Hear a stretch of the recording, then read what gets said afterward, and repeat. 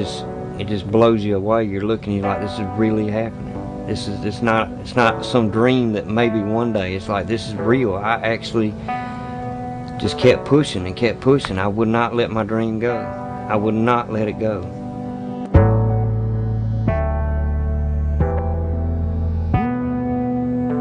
I started a new restaurant chain called Showbiz Pizza Place, and we got singing robots in there. And I think back to when I was a little kid sitting at that table eating pizza and thinking it in my mind that one day I'd like to have that show, but never really thinking I'd have it.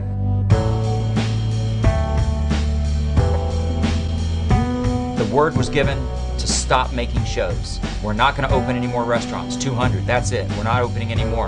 I thought that for 10 years they was gone. It was just nothing. It's gone. It's everything that you can imagine. You weld, you solder, you drill. You have to learn something about electronics. Animatronics is like everything there is in the universe put together, because you're creating an artificial life form.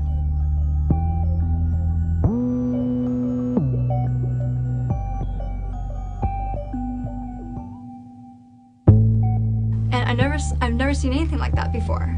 And it just kind of stuck with me, like the animatronics and the voices and the music. Anytime somebody asks me, well, what is your favorite childhood memory? It's going to see these guys.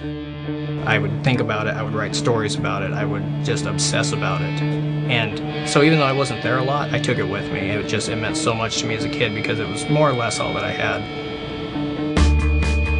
It was a huge dream come true for us. It was like being in rock and roll. Exactly like being in rock and roll.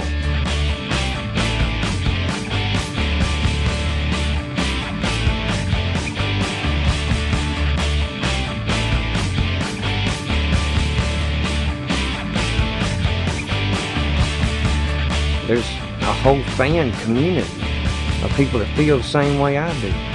And now, out of nowhere, here comes Chris Thrash. He's basically the king of the Rockafire Explosion world as far as I'm concerned. I'm Chris Thrash.